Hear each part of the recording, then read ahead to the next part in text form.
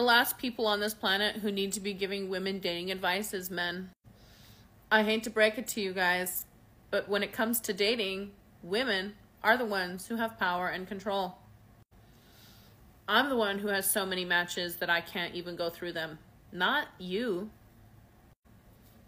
I'm the one who gets asked out so many times per week that I literally just don't reply back to people. Not you.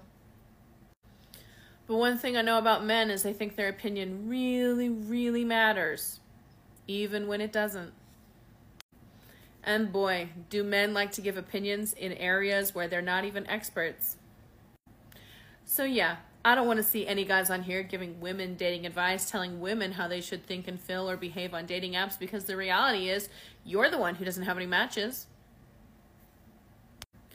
Women have all the power and control in the modern dating economy, which I bet makes you feel a little insecure, and so you still try and control women by telling them what to do on dating sites.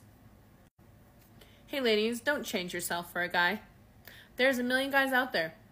There are so many men on those dating apps that you're going to match with that you literally don't have to settle. You don't have to change your preferences. You don't have to change your personality at all. Because the reality is, you're the one who's going to have 50 matches tonight, and he's the one who's going to have one.